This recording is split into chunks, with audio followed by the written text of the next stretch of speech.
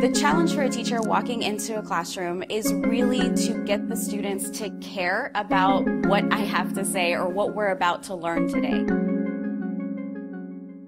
You really are competing for the attention of your students from a lot of different variables. So my question is, how do I reach these kids? How do I break those barriers? No matter what subject you're teaching, we need to make it important to them. We need to make it meaningful to them. And so our job as teachers is to really find a way to pull them in and make that time with them really count.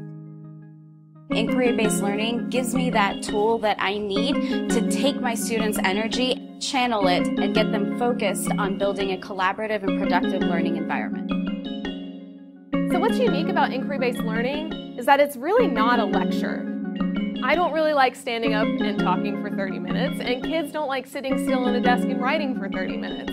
Inquiry-based learning lets them get their hands dirty. It lets them ask their own questions and come up with their own ideas. It really makes your classroom so much more exciting and so much more relevant to your students.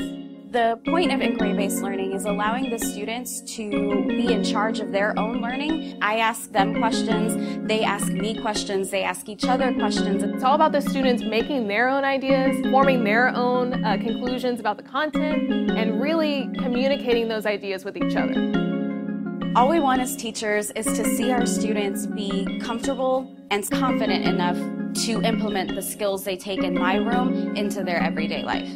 So as a teacher, one of the greatest experiences you can have is that light bulb going off for a kid. And with inquiry, you really get to see that every single day at every stage of the lesson. So that's a really great feeling for a teacher. To me, that's really the testament of inquiry-based teaching and the power of inquiry-based learning.